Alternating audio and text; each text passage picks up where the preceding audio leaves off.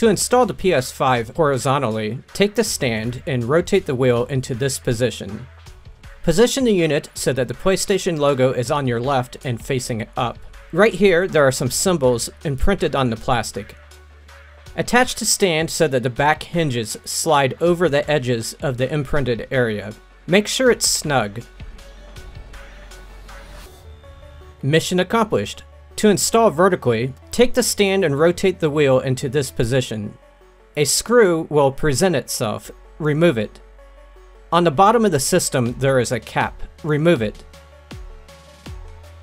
Place the cap into the tiny holder next to where the screw was.